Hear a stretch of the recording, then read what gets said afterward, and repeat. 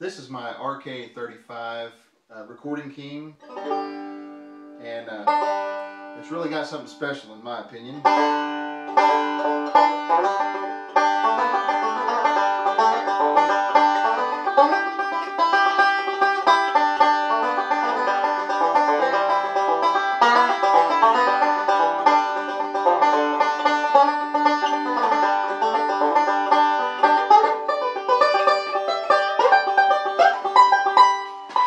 It really rattles the wall. It's, I've played a lot of great banjos, and in my opinion, this particular banjo, and I can't speak for all RK-35s, but this is one of the best maple banjos I've ever played, and that includes, Gibsons and dare I say, Yates and Hubers. I mean, it's really that good to me, to my ear.